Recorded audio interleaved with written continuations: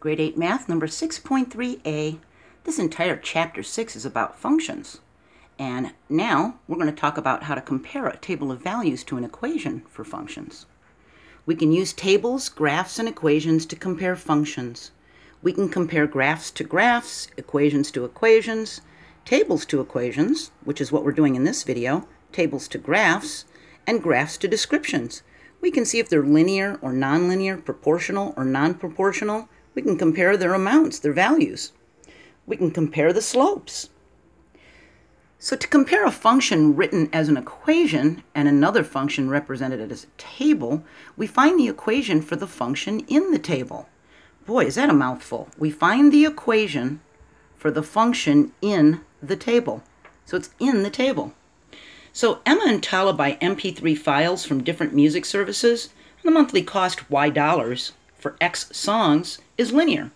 The cost for Emma's service is Y equals 50 cents X, that's for each song, plus $6. So the cost of Tala's service is shown in the table of values. So this is Tala's service, okay? We need to write an equation to represent the monthly cost of Tala's service. So we look at this table of values and we're going to pull an equation out of this.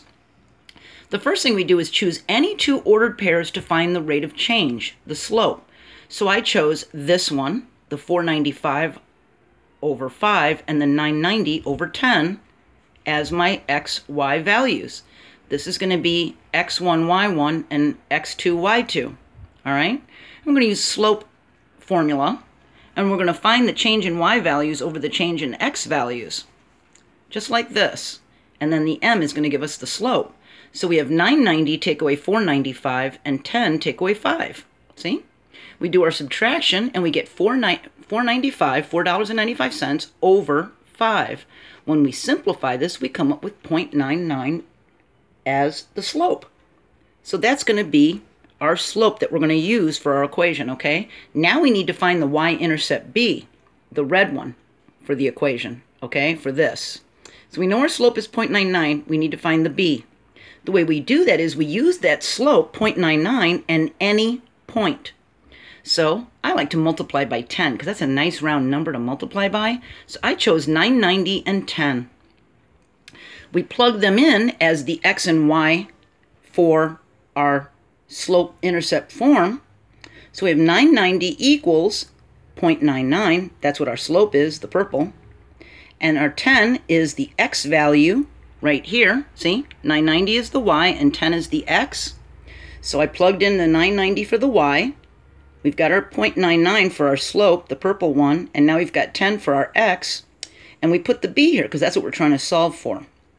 We multiply 0.99 times 10, we get 990, 9.90. We plug that into the formula right here, and we get 9.90 equals 9.90 plus the b. Now, we subtract the 990 from each side so that we can isolate the b, and it comes out as 0. Do you remember what happens when the y-intercept b is a 0?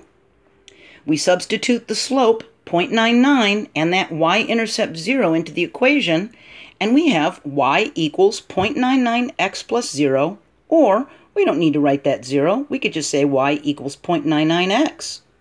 Now, we need to figure out which service is cheaper when 20 songs are downloaded. So we have Emma's equation, y equals 0.50x plus 6. And we have Tala's equation, y equals 0.99x. And we plug the 20 in for x, and we multiply.